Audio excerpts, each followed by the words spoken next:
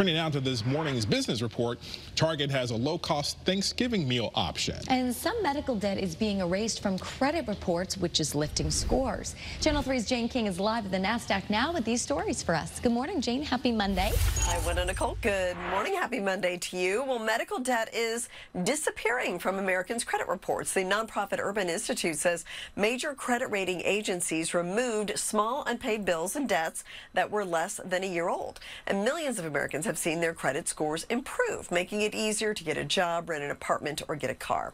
Well, Target is advertising a $25 Thanksgiving dinner.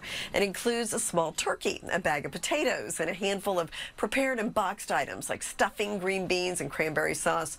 Walmart and Aldi are also offering deals on Thanksgiving meals this year. And one company announced it's hiring the first humanoid robot CEO. Mika is a research project between Hanson Robotics and the Polish rum company Dictador, who customized the CEO to represent the company and its values. Hanson Robotics CEO David Hanson, who played a key role in employing Mika at Dictador, emphasized the importance of humanizing artificial intelligence. Well, the S&P 500 had its best week of the year last week. Interest rates fell. That gave stocks a boost. Today, we're pointing higher, up about 30 or 40 points. Live from the NASDAQ market site, I'm Jane King. Back to you. All right, Jane, love to hear